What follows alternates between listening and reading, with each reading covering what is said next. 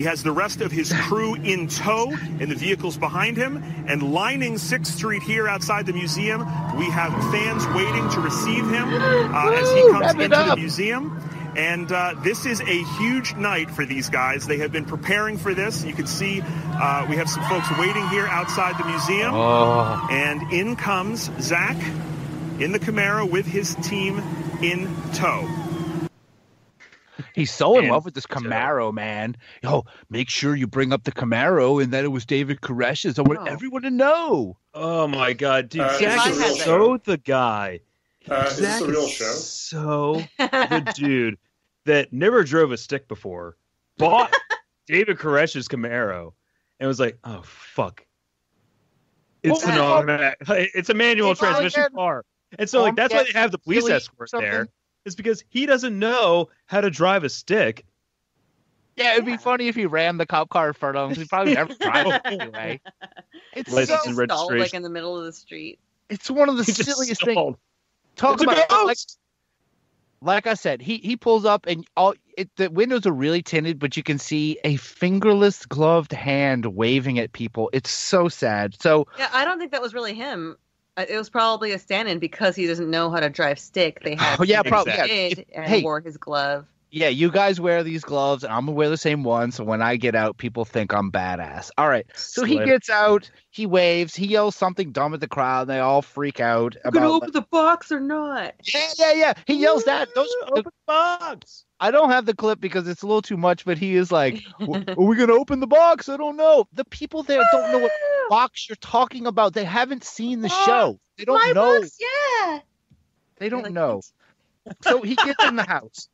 He enters the house and they lock him in. So Zak is in the house. Before he does, he meets with his priests and exorcists to have like a little pregame huddle with his holy persons. And so let's hear him and the exorcist.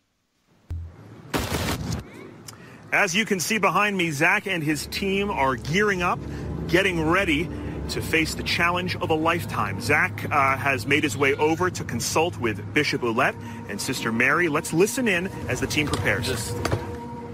I feel like what's going on in here, particularly the Dybuk Box, with as much attention as it has. I got sick yesterday. I'm on antibiotics. I haven't been on antibiotics in over 2 years. I'm sick. I feel weak, and I have to fight through this. So the timing of that is a little coincidental, don't you think? A little more than a coincidence, yeah. I'm concerned that whatever's in that box, and I'm not entirely sure what that is, has zeroed in on you, is targeting you. And I've read some of the articles about some of the dreams you've been having and the threats, which I consider them to be threats against you. Yeah. I think it could act on those. So you really need to be extra careful. I have a connection with it that I can't put into words. Yeah. And I think, like I said, with all the publicity of opening it and this and that, it's trying to cripple me. And I feel that. I feel that. I mean it. I can already feel it now. Yeah. And I'm not saying this just because on camera or anything like that. Like, I just feel it. And I feel like this is like a little too coincidental, the timing of this and everything like that. So I just want to tell everybody, too, that you're going to fight with us through this. You're going to fight with us, with me. I'm not feeling good, but I think it's related to this. It's not related to my nerves from being on camera. I want you guys to fight with us. What we're going to be attempting in here tonight is dangerous, and it's already things in the past. There's been a build-up to this moment right here. So be with us. Thank you for watching. Guys, are you ready? Ready. Yeah. Good night. Okay. Thank you. Thank you. It seems like he's babbling about this. He doesn't. And okay, so he's worried about this Jewish box attacking him. Why is he talking to a Catholic priest? That dude doesn't know anything about this. and the Catholic priest says, I've read some article. You had to read articles about the dude? Don't you, didn't he hire you to do this? Couldn't he have just told you himself? But I love the setup. The setup is, I'm not feeling so great, guys. I had to take antibiotics. It's been 2 years. I'll kind of sound like Tom DeLonge a little bit. But it's not And because he's somehow nervous. slightly- It's not because he's nervous. Definitely not Hey, because he's nervous for the filming. I'm not nervous about the cameras because I've been watching for 10 years. And why I'm would not just saying this because the cameras are here. Oh, by the way, and that's when he turns to the cameras like, yes, hey, I acknowledge all of you. I'm not just trying to amp up the drama over here. Hey, everybody. No, this isn't for you. This is serious. he's ingratiating himself so much where he's like, oh, but don't worry, guys. I know you guys are with me. We're all together. We're going to fight this together. Hashtag Museum Live, man. Go on Facebook and look at the 20 different camera angles we're going to have. Go on Twitter, man. Ask me questions. Like, let's get engaged, man. Let's get them numbers up, man. We need engagements if we're going to get renewed. All right. So he's got it together. So now it's, as we like to say, game on. And the team, Yes. the team is locked in. Game on. And now the spookiness begins. Behind him, and the investigation is about to begin. Let's go inside. Cannot see anything at all. Like, it is just pitch black. I do got to use my flashlight. Okay. You guys good? Yeah. Yeah. Okay, can you guys see me okay? Yep. Gotcha. Yep. Okay, it is pitch black in here. You feeling okay? I'm shaking, actually. Okay. So what we're gonna start with, guys, is this, okay? We're gonna start. What was that? Yeah, what was that? You gotta remember that It there was are the some intro. people, some fans right outside until they clear them out. We could be getting some outside noise bleeding in, okay? So just remember that, okay? So I want to talk to you all about this doll right here, Lily, and we're going to start our investigation off by investigating Lily. What was that? Oh, I love how we immediately the crowd that loves him. He's immediately like, "Oh, the stupid crowd. We're gonna get rid of them." Don't worry. Like, I wonder if he has like a riot squad that goes out and hoses everyone down. Like, get out of here. We're trying to record him. Goddamn. It's just his accent alone. It's like, oh, that might be the audience. We're gonna talk to Lily. Get away. He's too surfer to take seriously. But yeah, I love that he throws the crowd under the bus. A second ago, you were waving to him and loving it, and he's like, "Wait, what was that?" Oh, it sounds like the stupid crowd outside yelling. Oh, he got embarrassed that he got fucking spooked. fans. Yeah. He got too into, sometimes you psych yourself out, and every little thing is going to spook you. And he got spooked by the crowd, and he felt embarrassed, so he had to get mad at them. Look, I'm trying to mess with Lily the doll. I told all these people the museum's closed today. We're doing Ghost Museum Live. Whoa, did you turn that into like a Australian Trump? This has got to be a new bit right here for Russ accents. No, not doing that. This is Californian accent, everybody. He lived in Oakland for a bit, but he's an expert on the Californian accent. Hey, called bronze.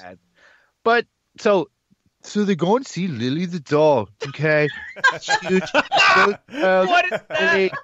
Lily's huge. I'm Surfer Trump. Cowabunga. Oh no! Dude. Please All don't right. take your shirt off, Trump. Please. All right. Don't serve. Now it's time. So we gotta get they want to get the spookiness going right off the bat. Okay, Yes. Get rid of that noisy crowd. We don't get him out of here. Get him out. Use tear gas. Yes, he is kind of Trumpish here. He wants that crowd out of here. He does not want any naysayers here. All right. So now it's time to take Lily the doll out of her box. Lily. And they're getting strange messages from her. But hey, it's live TV. Let's go for it. Let's get Lily the doll out. All right, what I'm going to start doing is, because I'm feeling this ice cold energy, I can feel it on my skin like electricity. I want to start seeing. See, there it is again, you guys. It's like just circling around us. Oh, yeah. I felt it brush right past him. Right past my Who shoulder. is this?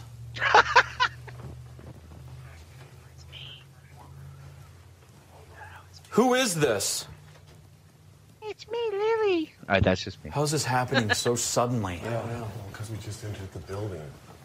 It's like, man. That was so sudden. Yeah. soon as you got to the doll. I felt it as soon as you said that, Zach, and then it went right past. Is everything off, you guys? Yeah, there's no. Yeah, that's not. Yes. Is everything off, you guys? Oh my god. That? Guys? Why? Well, it's because we just entered the building. You think it's because we went to the haunted doll first that things are getting weird? Oh man. Weird. It's like Las Vegas in the daytime, and like the air conditioning's on. Oh, Jude, do you think that? Why am I drunk right now? Is it because I just took 6 shots? Could that be it? No, I don't know. Ice cold energy. Maybe my ex-girlfriend is over there. You know. Oh, ex-girlfriend singer. Love it. Got her. So got on it. Got her. So Lily backed her up like a ghost. Creepy Lily. The doll that doesn't care if you got crowds. The doll doesn't care if you just walked in your own museum and all the lights are off and you're somehow confused it's dark. Lily is out of her case. Now let's hear the non-exciting moments that will happen now. All right. One of my staff members in particular is having dreams of seeing the little girl with her hair being ripped out. And it's so weird that you just got on Ovulus. Hair, it said hair what? Hair actually won't. Hair won't. Okay, hair actually won't. And then right before that it said surprise portal. Now, this doll here, I have not ever taken it out of its case. I got this in Oregon. Preacher away. And when I got this in Oregon, it was in an antique shop. And I'm sorry, I'm just a little... There is a little bit going on here right now. There's all around so me, dude. I'm taking this doll out for the very first time, and I'm going to touch it for the very first time. When I bought this at the antique shop, the lady who touched it grabbed it and said, I must wash my hands. I must wash my hands. I must wash my hands. And then keeled over and had abdominal pains. So the little apparition that my staff is seeing, we believe is attached to this doll. You taking it out? Yeah, I'm touching it for the very first time. Why? Oh my God! He said it Stop 5 times. Lily? Yeah. Okay. What? Okay. No. He sounds super weird because he put a mask on to take it out, and he's like, "Well, the thing's dusty. I already got to take my antibiotics." Yeah, he is on antibiotics, but that's not the weird thing that he was talking about. No, that's not the weird part of how he was presenting himself. I have to wash my hands. Abdominal There's a pain. little doll here. I really have to touch it. I gotta touch this doll. They have a little girl. They got a little girl, and I just touch it. The little girl is he said, "I'm gonna touch for the very first time."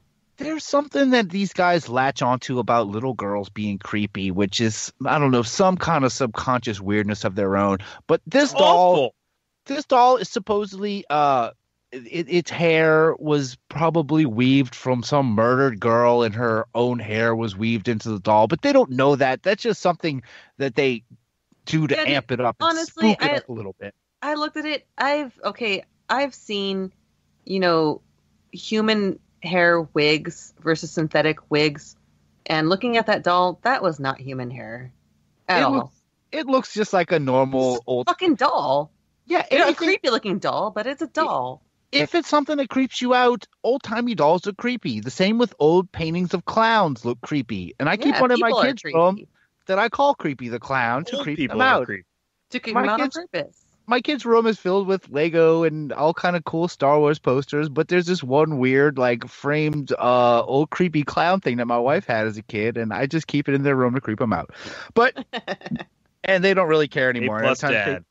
Hey, you got to creep them out a little bit. Hey, man, he's hardening them. As spooked out as he immediately gets by Lily, he is all ready to move on with one of his associates named Dakota to another shocking relic from his haunted museum. And as they proceed down the hall to go to the other creepy object, they hear a ghostly voice. Hello, spirits.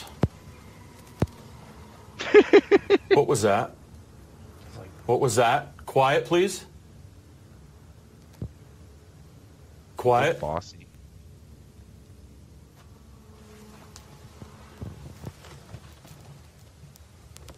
Hold on. Is there somebody down there? Fuck. What? Fuck. What was that? I don't know what I'm hearing. Did you hear yes? Yeah, I heard yeah.